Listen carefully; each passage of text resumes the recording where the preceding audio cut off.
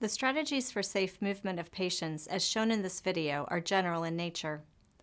They can apply to many types of patients, but may need to be modified for certain diagnoses, impairments, or precautions that a given patient might have. Thus, for a specific patient, the strategies shown may need modification. If you are unsure of how to safely move an individual patient, it's recommended that you consult with the occupational or physical therapists at your facility.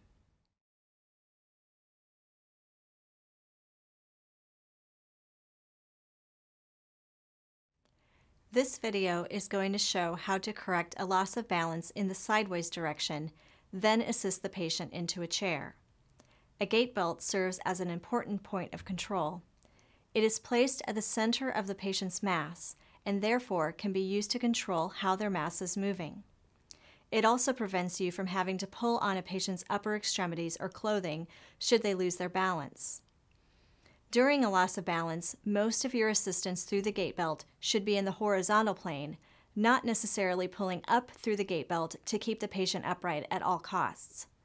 Often, the best thing that a gait belt can do is to either help the patient correct minor losses of balance through horizontal corrections you may provide, or slow the patient down during a descent onto a lower surface.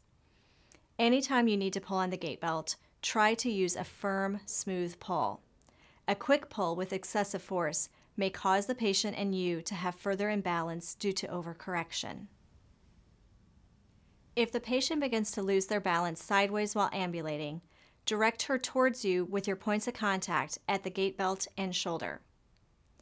Use the gait belt to pull her towards your body so that she can briefly lean against you. This is why it is important that you are stable yourself by having a wide stance. If the patient loses their balance to the point that they cannot regain it, ideally another person is nearby to assist by bringing a chair or wheelchair. This will allow you to lower the patient into a chair rather than to the floor. Have the patient lean against you until the chair arrives. Once the chair is positioned close, move slightly to one side of the individual so that they can be lowered into the chair. As you lower the patient, keep a wide stance yourself to maximize your stability.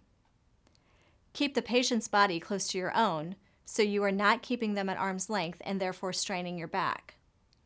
And, as best as you can, squat down as you lower them down rather than flexing through your spine.